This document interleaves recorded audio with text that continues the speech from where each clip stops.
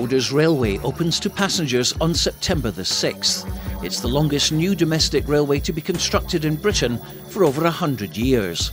And the importance of this is reflected in the fact that Her Majesty the Queen will officially open the line on September the 9th, the day she becomes the longest-serving monarch in history. The stretch of track between Edinburgh Waverley and Tweed Bank covers about a third of the distance of the old Waverley line, which was axed by the Beeching Cuts in the late 1960s. Dr. Richard Beeching was chairman of British Railways and the man chosen to reshape Britain's railways and stop the huge financial losses and turn it back into a profit-making industry. One of the most controversial decisions he made was to get rid of the Waverley line. Author and railway expert David Spavin explains the history.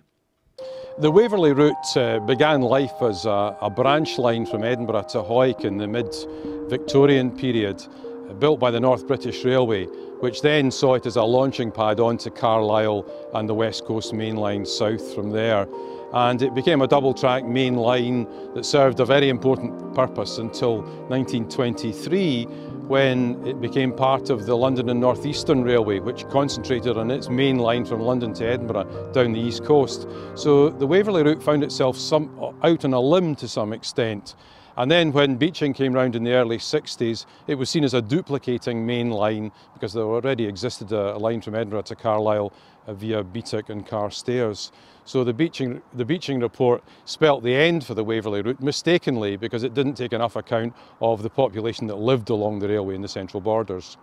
A campaign led by Hawick citizen Madge Elliott and supported by local politician David Steele failed to overturn the decision. And in 1969, the final passenger train travelled along the line. On board was David Steele. It was very strange because there was a lot of publicity at Hawick where a mock coffin addressed to the Minister of Transport was put onto the guards van. And then the press all disappeared. They thought, that's it, it's over. And in fact, the real drama was at Newcastleton. And the people of the village were standing across the level crossing where the gates closed for the train.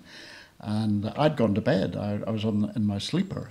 And some of it must have been the local station master, I suppose, came along the track with a lamp, shouting for my name, and I heard this, what are they wanting me for? And he said, people are not letting the train through, would you come and speak to them? So I had to get dressed and come and speak from the footbridge, and I thanked them for it was a bitterly cold night, it was January, freezing cold, and I thanked them for the demonstration and suggested that we should now perhaps leave, and they said, no, we're staying there, and whereupon the parish minister, Bryden Maiden, was arrested. And that, of course, really set the cat among the pigeons. There was no way they were going to move. So eventually, I negotiated with the people standing on the crossing that if I went to the police station and got the minister out with no charges, would they then go? And that was agreed. So we went to the police station, got him out, and no charges were made against him. As the years went on, there was growing support for a new campaign to restore the Waverley line back to Carlisle. The campaign for Borders Rail have been at the forefront for this to happen for many years and will not be satisfied until this has been totally achieved. The fruits of their work finally saw a breakthrough in the early part of this century as things began to happen. David Parker. A government working party of the time looked at the Scottish borders and recognised that our road links were poor, we had no rail links at all, and for us to have a much stronger and better economy in years to come, we needed to do something, and the railway was very much the answer. Government then gave us significant support and help to do a major feasibility study to determine how best to go forward, and actually after looking at a number of options, including a road building option, the Borders Railway as we know it was born, and that was really the reason why the Borders Railway today is being delivered. In 2003, the Waverley Railway Bill was lodged with the Scottish Parliament. It was given royal assent 3 years later, and in 2008, the Waverley Railway project became known as the Borders Railway. Advance works began in 2010, but the real work started in 2013. Despite the infrastructure being largely in place from the existing Waverley line, Vegetation had to be removed. The utmost care was taken to protect environments which were sensitive to the impact of construction work, and any protected species living on the railway corridor had to be moved and relocated under special licences. The start of earthworks showed everybody that the Borders Railway really was beginning to happen, and between Heriot and Falla Hill in particular, along the route of the A7 road, people could see the great transformation in front of their eyes. And for the next 2 years, they would witness some big changes in the landscape as roads were redirected, rock was quarried, and new bridges were built. The largest of these was at the Harden Green roundabout in Midlothian.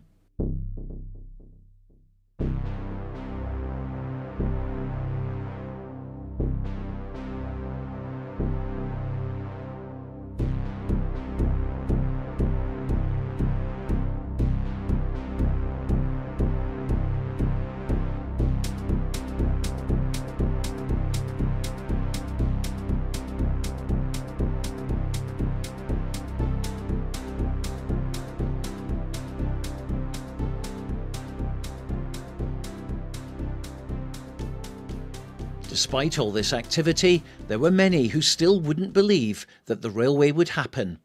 A turning point was when track laying began in October 2014, a huge moment for the railway project.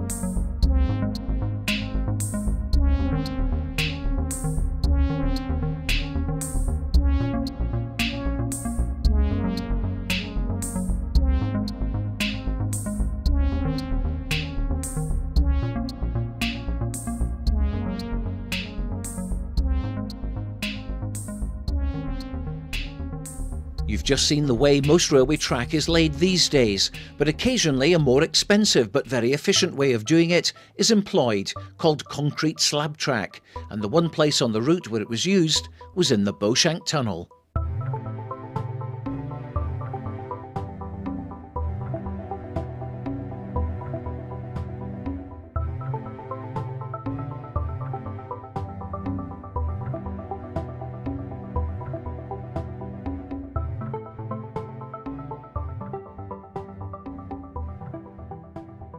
Embankments and retaining walls had to be built, drainage had to be created, pumps needed to be installed and pipes laid. There are 137 bridges the length of the route, of which 42 were newly constructed and 95 needed refurbishment. Bridges had to meet current safety standards and some new roads were put in place.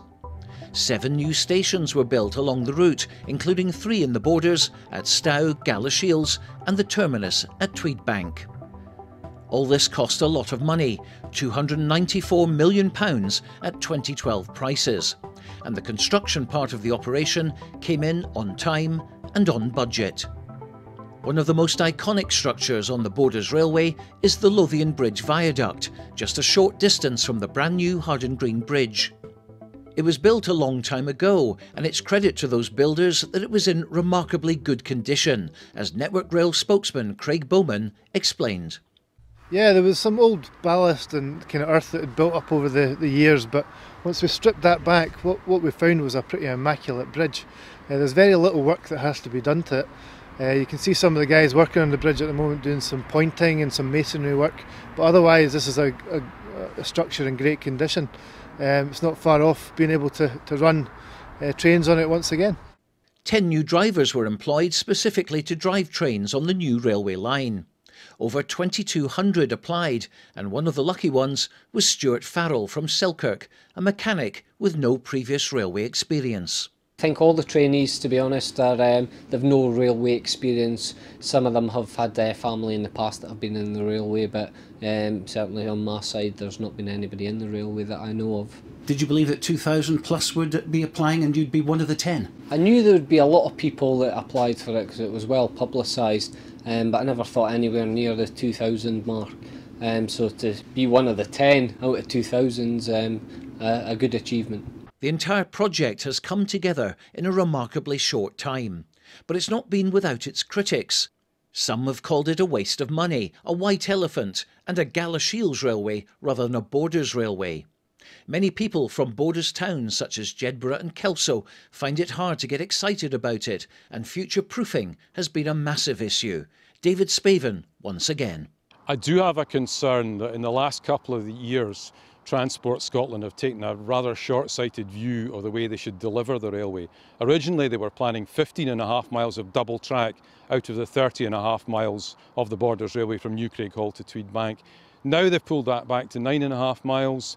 They're building new road bridges over the railway that will only allow single track rail width. So rebuilding these in the future to double track will be extremely expensive. So I do have some concerns about the way the railway is being delivered. It's always the case if you try to expand the capacity of a railway. We're looking at it in different parts of the country just now, then it's going to cost money, there's no doubt about that. But what we've done with the Borders project is estimated as best we can what we think the likely patronage will be, what the usage will be, what the capacity is and what budget we have. You have to work within those constraints. But yes, of course, if you want to expand any rail line, then you're going to have to pay to do that. And sometimes, not talking about the Borders just now, but other ones you can see you've got to raise a bridge. Sometimes you have to do that for electrification purposes as well. So yes, you have to take those things into account if you want to expand the line. The Borders Railway and how it performs will be scrutinised closely by everybody. The excitement has already begun. With the first train arriving at Galashiels station, there was an immediate buzz. The first test train created enormous interest as it came through the new route. The first passenger train followed soon after, when driver training commenced, and when these images were shown from inside the train driver's cab, interest reached fever pitch. The new transport interchange has now opened, offering an outstanding facility linking Galashiels with the other towns in the Borders.